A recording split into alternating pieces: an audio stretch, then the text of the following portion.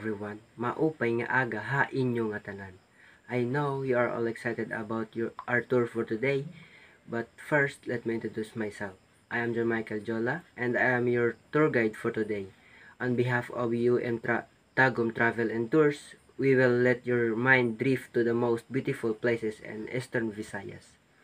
First, please be mindful of all your behaviors and always ensure that you wear your face mask and bring sanitizer as part of your hygiene. If you're not feeling well, we have here our first aid kit.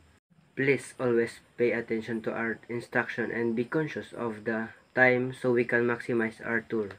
Third, please be responsible of all your trash, and lastly, don't forget to smile and enjoy your trip. Today, September 11, and for our time check, it's already 7 a.m. in the morning. Please anchor your time with us so we won't have conflicts in our schedule.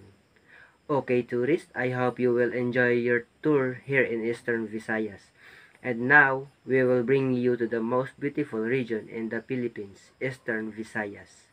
At day 1, at 5 a.m. at the morning, we proceed to the province of Biliran. The Nasunugan Watchtower Ruins. The Nasunugan Watchtower Ruins is a Spanish structure made of stone blocks. At 1 p.m. in the afternoon, we proceed to the Sambawan Island. Sambawan Island is located 5 km on the west coast of Maripipi Municipality, south of the Summer Sea, is fast becoming the most visited attraction by the tourists. The semi-curved beach with soaring rock formations covered with green grass as backdrop to create a double of fantasy that you are entering another dimension. Again. So the day 2, at 7 a.m. in the morning, we proceed to the Bagongbong Falls.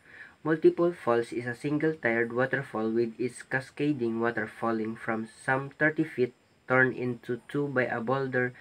This waterfalls is rarely on travelers' list, and during my visit it was only me and my giggles, as well as the cascades of the water making lovely music in the air.